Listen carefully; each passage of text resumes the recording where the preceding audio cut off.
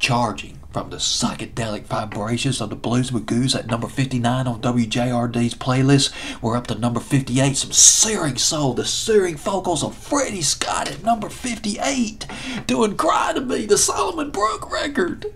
Cry to Me, yes, fantastic version, but only his version only got as high as number 70 though. Freddie Scott, Mr. Soul Man, that was the follow-up to a huge soul hit he did back in early '67, and TBC played the hell out of this. It was Are You Lonely for Me, Baby? Yes, sweet soul music produced by Burt Burns.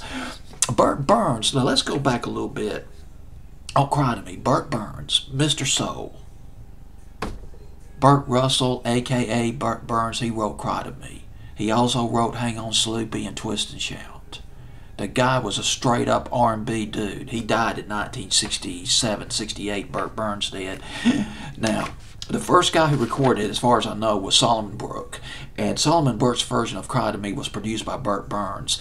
Now, here's the thing. Even though later, Solomon Brook said, yes, Burt Burns is a brilliant songwriter.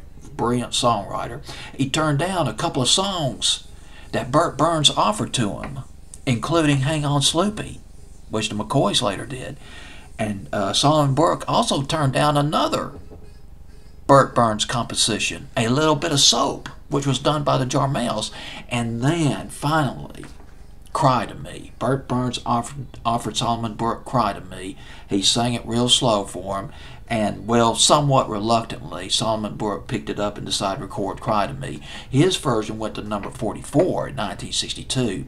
And now, Solomon Brook's version of Cry to Me, it was recorded on December the 6th, 1961, if you want to know the exact date.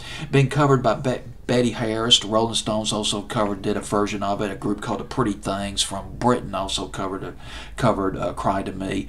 But then we got this version by, oh my goodness, I don't think anybody remembers this.